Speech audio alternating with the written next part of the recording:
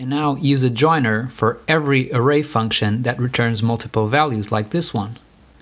This is a function that returns the values from indexes 2 to 4 in this array. So I have an array with A, B, C, D, E, 5 values, and this returns value 2 to 4, so it's B, C, D. And if you usually do this, you get a comma-separated list of values. But sometimes the values can have commas themselves, so you may want to use another joiner, and now you can do that by doing this. For example, you may want to use this character. So do plus, and then the joiner, and then another plus, and then use the function as normal. So now you get this. You can use any joiner you want. So, for example, you could use this.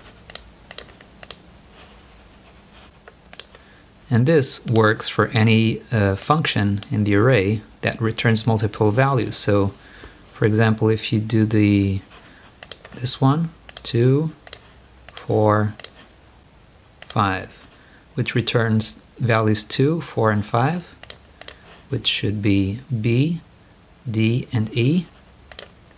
They'll now be joined with this as well. Of course, you can also omit the joiner as before, and it will work with commas. So this is the new way to join arrays when you have multiple return values in the functions. Hope you enjoyed it. Bye!